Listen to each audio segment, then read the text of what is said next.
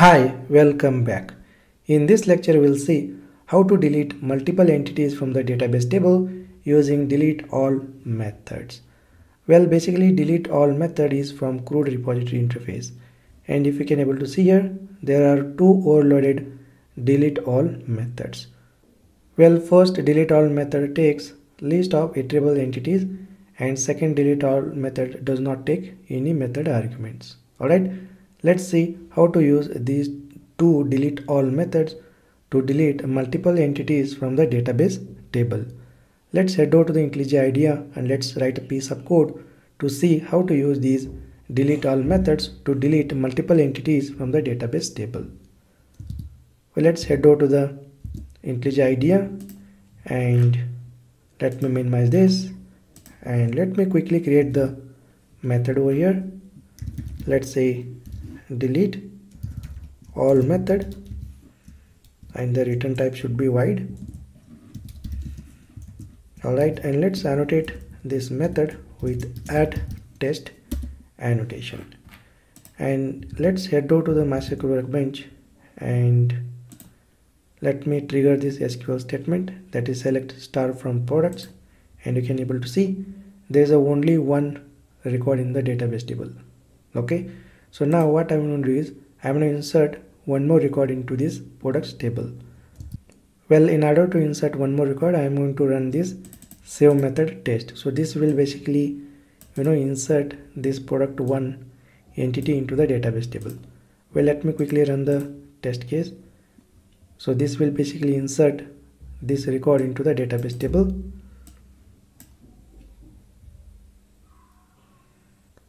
Alright, test fast, and let's head over to the MySQL workbench and let's select rows from the products table, and you can able to see there are total 2 records in a products table.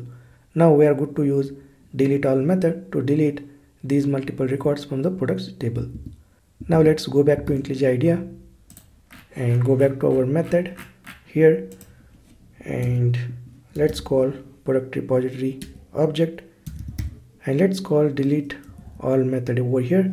So DeleteAll method basically delete all the entries or the records from the database table. Alright, that's it.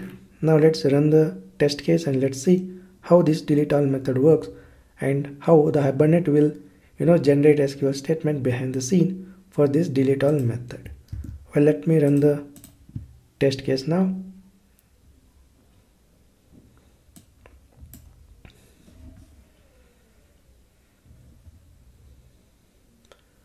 There we go, test passed, and let's see the output of the test case.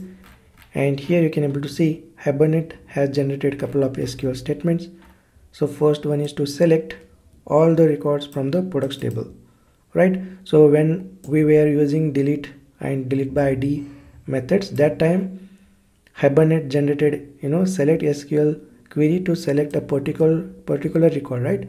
But in case of DeleteAll method, Hibernate basically execute or create this select SQL query to select all the records from the database table, right? There is a no where clause, you can able to see. This is a plain select SQL query to select all the records from the product table. Next, Hibernate will trigger individual delete SQL statements to delete individual records from the database table.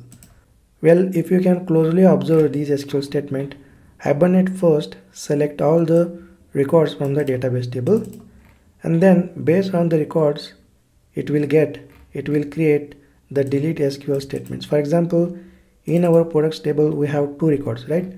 So Hibernate behind the scene created 2 delete SQL statements to delete 2 product records from the products table, right? And if you can see the where clause here, it will pass the ID to delete that particular record from the products table, right?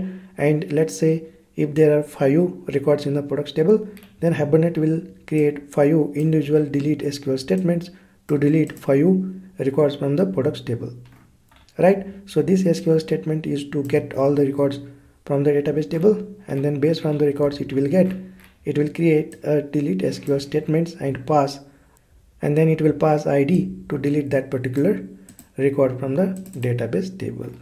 Alright, I hope you understood how this DeleteAll method works and how Hibernate will create SQL statements behind the scene for this DeleteAll method.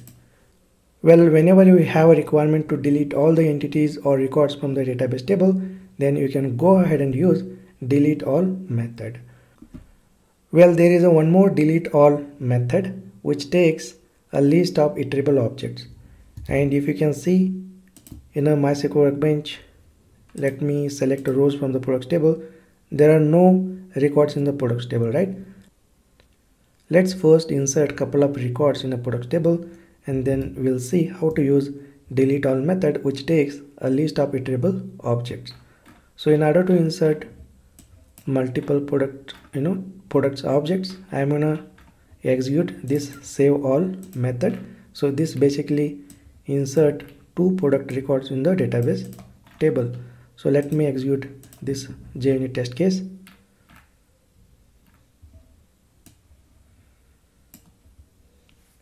And there we go, test passed.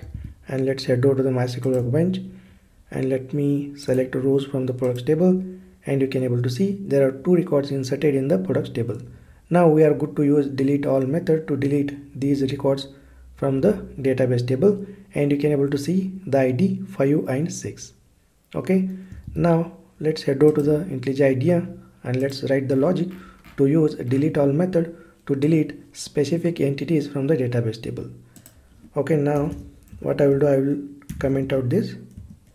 Okay, and I will get a individual product from the products table.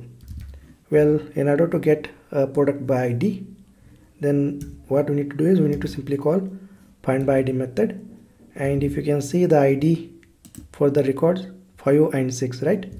So we need to pass 5 here. Alright, and then call get method.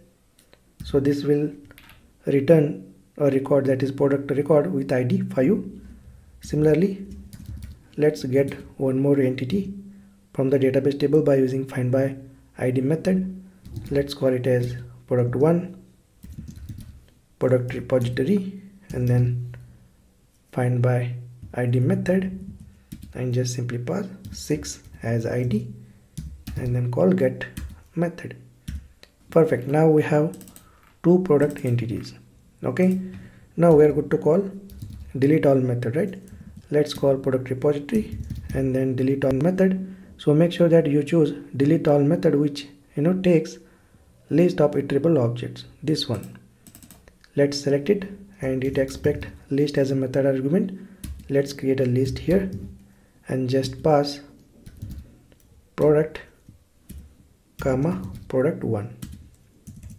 It means that we are using this DeleteAll method to delete a specific entities from the database table. We are not deleting all the entities. We are specifying here the entities that we are going to delete from the database table, right? So let me run the test case and let's see how this DeleteAll method works and how Hibernate will create a SQL statement behind the scene. Alright, test passed, and let's see the output of the JUnit test case. And here you can see a lot of SQL statements generated by Hibernate. So we have called find by ID method twice, right? So these 2 find by ID methods behind the scene create SQL statements. So this SQL statement used to retrieve a product with ID 5, this one, and second SQL statement, that is select SQL statement, to retrieve a product with ID 6. Alright, and remaining these 4 SQL statements that is created by DeleteAll method. And again you can able to see there are 2 delete SQL statements to delete 2 entities from the database table. In our case we are deleting 2 product entities, right? That's why you can able to see there are 2 delete SQL statements. Alright, I hope you understood how this DeleteAll method works and how Hibernate will create SQL statement behind the scene for this DeleteAll method.